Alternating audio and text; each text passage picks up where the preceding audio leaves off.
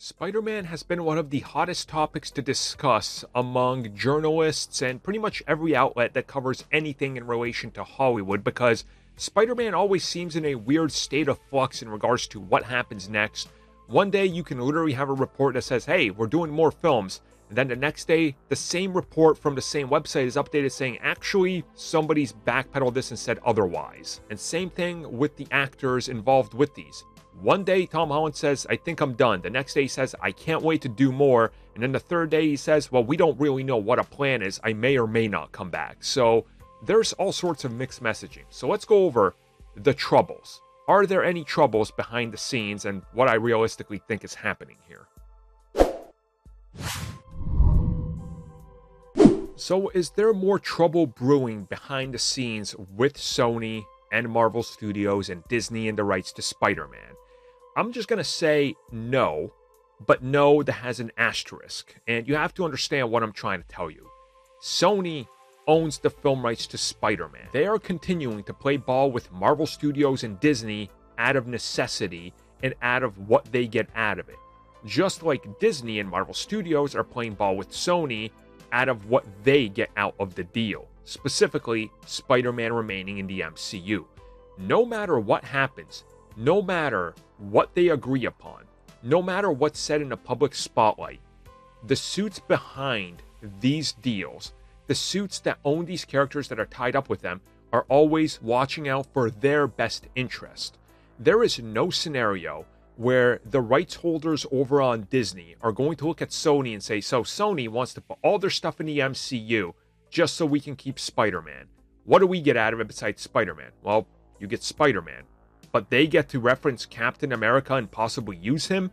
Yeah, no, that's a losing deal on our end. So that's always a discussion that's happening because you have to be careful with it. And what I realistically think has been happening with Spider-Man No Way Home, with everything beyond it, it's the same thing that happened prior to Spider-Man Far From Home. And that's the fact that the discussions are constantly evolving and growing and changing. And every time Sony announces a new project, that's another roadblock that they have to overcome. Because what happens when they announce a new project? Let's say, what happens when Sony announces the live-action Spider-Gwen film? What happens then? How do you handle this? Is it going to be a Gwen in the MCU? Is it going to be a multiverse Gwen, which actually would work because that's the comic book origin? Is it going to be something that's an amalgam where both studios are helping? Is it going to be something completely different that stands on its own and doesn't connect to Venom or anything?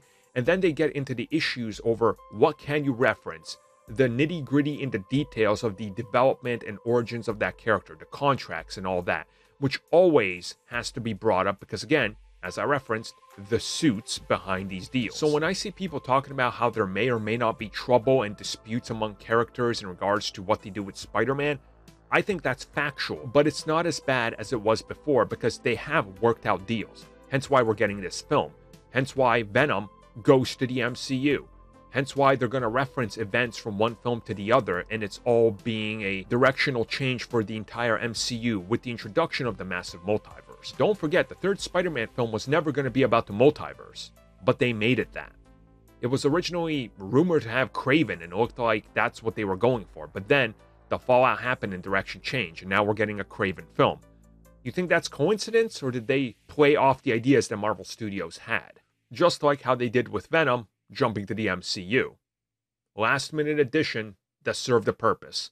That was only made possible after Sony agreed to keep Spider-Man in the MCU.